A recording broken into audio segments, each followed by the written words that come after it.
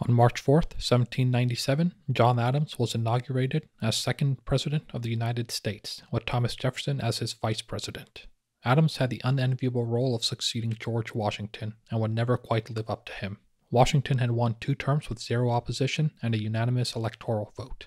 Adams, for all his skill, was no Washington, not in the minds or hearts of the people or with his colleagues.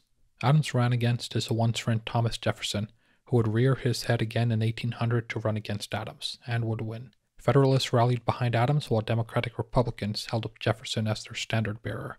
It was a bitter, modern election, with Federalists aligning the Democratic Republicans with the worst excesses of the French Revolution and calling Jefferson an atheist, a serious charge back then, and Democratic Republicans maligning the Federalists as monarchists.